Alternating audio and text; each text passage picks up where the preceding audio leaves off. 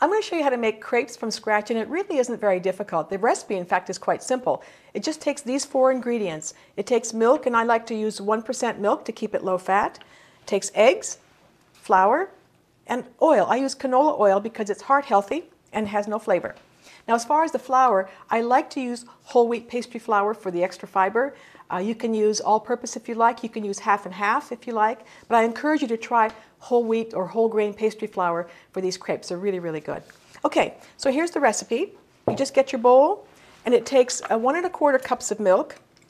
And you don't really need to use anything more than 1% milk. It's got plenty of, is that 1 1/4? You can see that?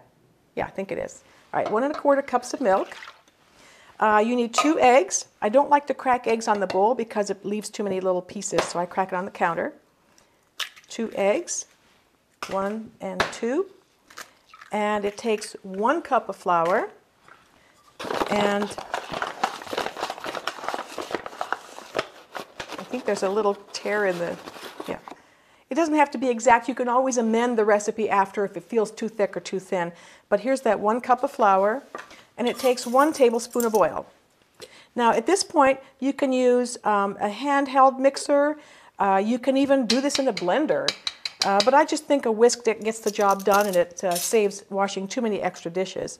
So you whisk this until it's nice and smooth. And whisks are really, you know, I know they're a little tough to clean, but boy, they really get the job done when you have to combine things and not have any lumps. And this took 10-15 seconds, and the batter is all done. Now, this is the kind of pan that I like to use for crepes. I think it's called a sauté pan. I don't believe that you need a crepe pan to make them. In fact, the curved sides make it a lot easier for it to slide out, and also a non-stick makes it much, much easier. You don't need hardly any butter at all. In fact, all we're going to do is just rub a little butter on this pan in between crepes. Okay, the pan's heating up, and I think the batter is ready. Let's see how it looks. See, it's just the right thickness. That's about what it should be like. And the pan is, you can test the pan by just sprinkling a bit of water on it. If it bounces and sizzles, yeah, it's good to go. So this is how we're going to make crepes. You take that stick of butter, you just rub it, and then this is the trick right here. This is fun. You put about 1/3 cup of batter in, and you just roll it around like that. Back on the heat.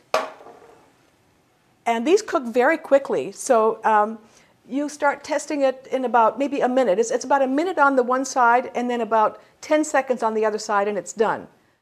Now I'm going to show you. The edge is a little bit brown. It moves because it's non-stick.